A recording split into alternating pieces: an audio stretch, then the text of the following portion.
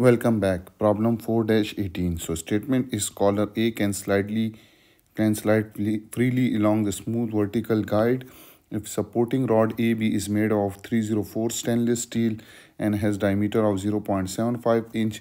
Determine the vertical displacement of collar when P is 10 kips. So this is the collar A that can slide freely over this rod, and there is a supporting rod AB that is made of 3014 stainless steel, and this diameter is 0.75 inch. So when P is applied, that is 10 kips, so you have to determine the vertical displacement of this rod.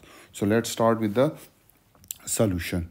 So first step will be that we will find internal loading, and before that this angle which this supporting rod made with this vertical axis is theta.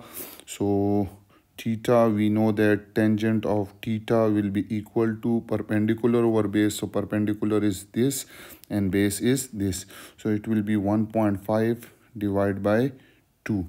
So from here you will get this theta, and this theta will be equal to 36.87 degree.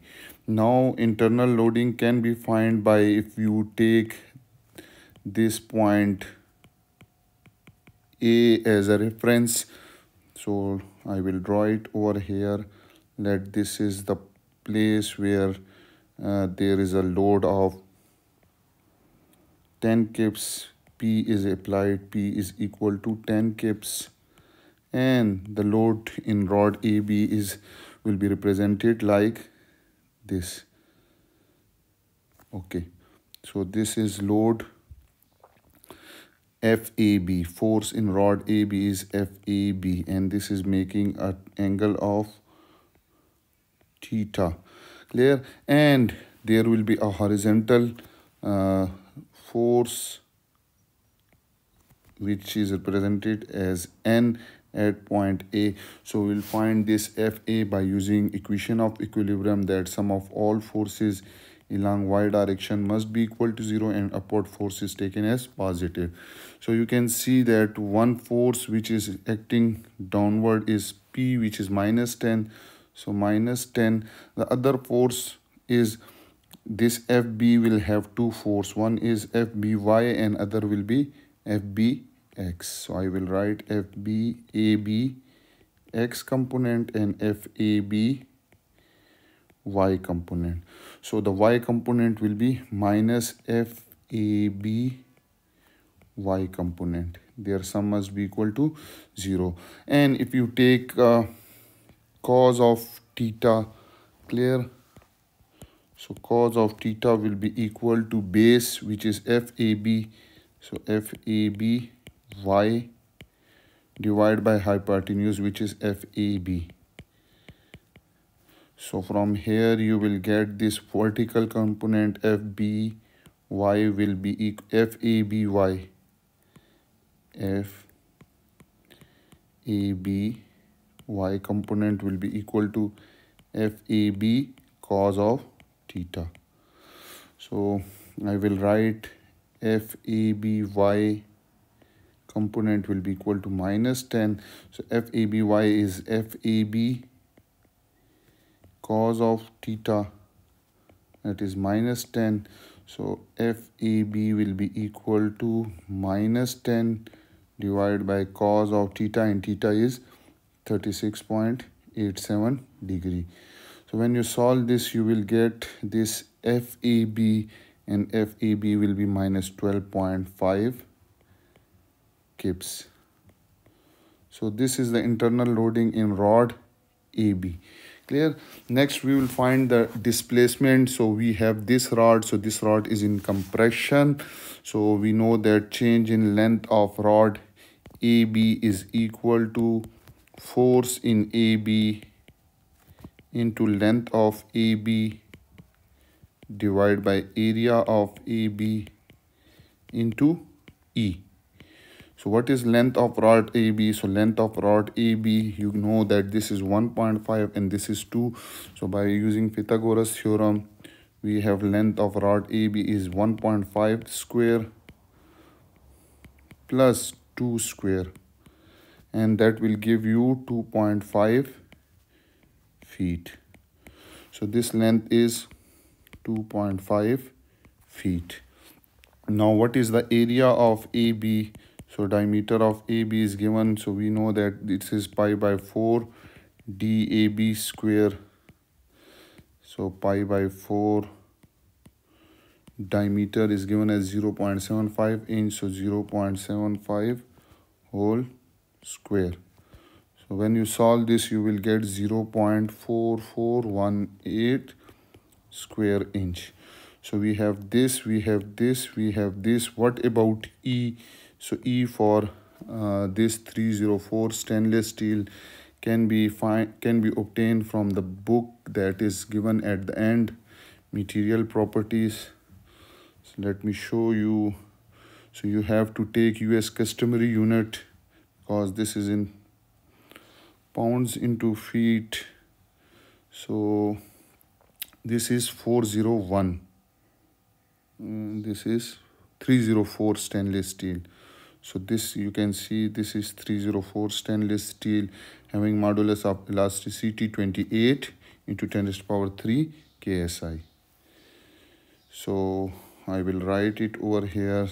E is 28 into 10 raised to power 3 KSI, kilo pound per square inch.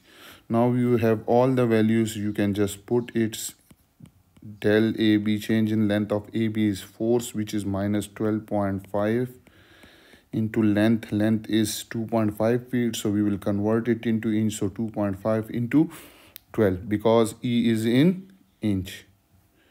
KSI, kilo pound per square inch. And area is 0.4418 multiplied by K, which is E, which is 28 into 10 raised to power minus 3. So when you solve it using calculator, you will get change in length is 0.3032 inch. So what does it mean? It means that if you draw it like vertical line, which is 2 feet, and the base, which was 1.5 feet, and this was rod AB, which was 2.5 feet. This is point A. Now it, due to sliding motion, it will come to this point, for example this point. So this was initial theta. So you can see this was the point A, and now it is in new point A dash. So if I draw vertical line from here, so it means that this was change in length of AB, which is reduced due to the movement of this point to this point. So we'll find this movement, we'll find this vertical displacement. So if I draw vertical line from this 2 points, so this is basically a vertical displacement. This is change in point A, that is vertical. So we'll find this del V, del A, V. So how you will find this? So if you take cos of theta, so cos of theta is now here, this is equal to, this is base and this is hypotenuse. So cos of theta is base over hypotenuse. So I will write cos of theta is del AB over del A vertical movement. So we are interested to find out del A vertical. So del A vertical is equal to del AB over cos of theta. So del AB is minus 0.03032. Clear? And cos of theta, so cos of 36.37 degree.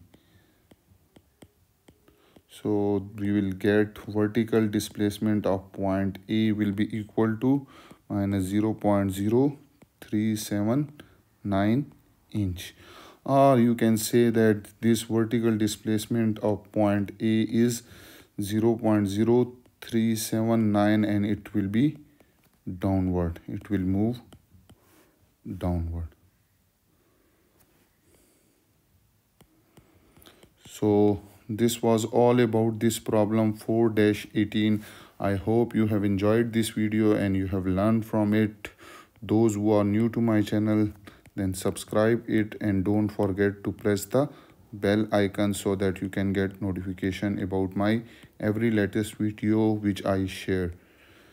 If you have any question, you can ask me in comment section. Thank you for watching.